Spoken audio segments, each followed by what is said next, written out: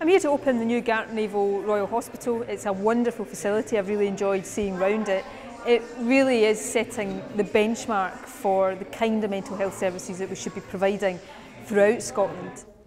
People with mental illness should be seen alongside people with physical illness. They both need our care and attention. And too often there's been an artificial and really quite misleading distinction, which I suspect has given rise to stigma.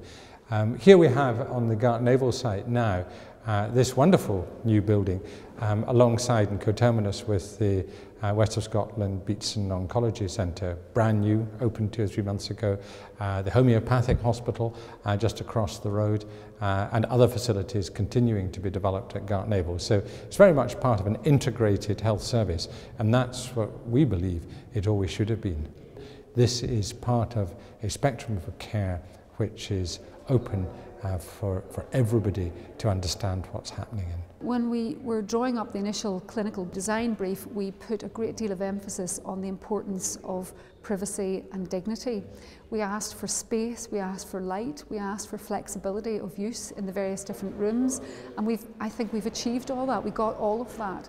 Within the wards we have different levels of, different sizes of communal areas, so patients can choose where it is they want to be, how many people they want to be with, and with that staff have options as to where they interact with patients, whether they do that in the communal areas if preferred, in individual treatment rooms or in people's personal rooms. Services are first class and quite literally second to none.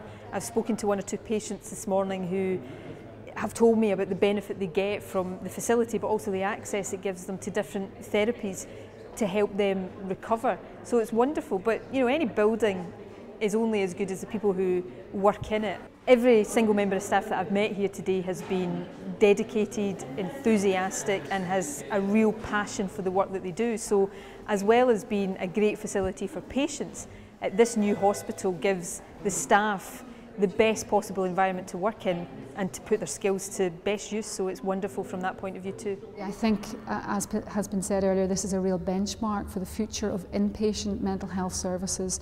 It would be very difficult to justify not reproducing this were we to build another new inpatient facility somewhere else in Glasgow.